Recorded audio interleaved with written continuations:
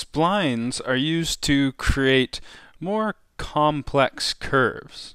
So, for example, in this guitar body, I have a fairly complex shape here.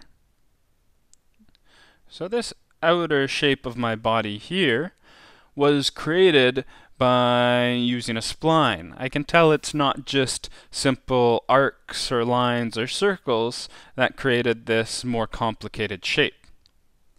So how this body was created was from a sketch similar to this, where I have a fairly complex sketch given right here. And this is what we call a spline. So let's take a look at how we can create a spline similar to this. So to start my spline, I would start it just like a regular line. So I'll touch down my pencil and sketch out a line here. But as I'm holding down my pencil, I'm going to press down on the screen, and I'm going to continue to hold down my pencil here. And that has just created my first control point. And again, I can tap down, and that has added an additional control point. Still holding down my pencil, tap down once more, and again. And maybe I'll tap down once more, and one final time. And finish off something like this. So now we can see I almost have the general shape of that guitar body spline that I created.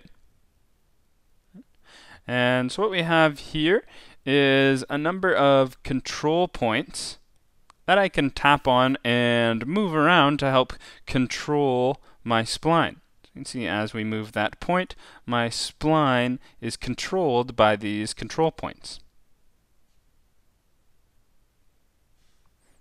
So here we have the ability to fine-tune and create some pretty complex shapes, as we can see.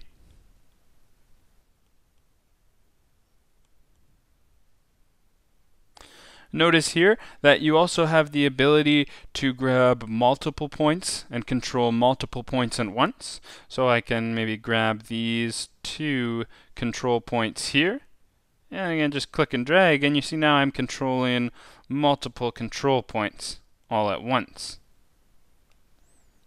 And I can fine-tune this as required until I'm happy with my spline shape. One other important note regarding splines is that you can also create a fully closed spline and control this to create some very unique shapes as well. So again, I'm just going to draw out a spline here. And I'm just tapping down on the screen to add my control points. And then notice if I want to close out this spline, I can just connect it back to where I started. And that has created a closed spline here. So you can see it's coming in that light blue color. So it's a fully closed sketch. And again, I have a whole number of control points here that I can use to create some pretty unique shapes.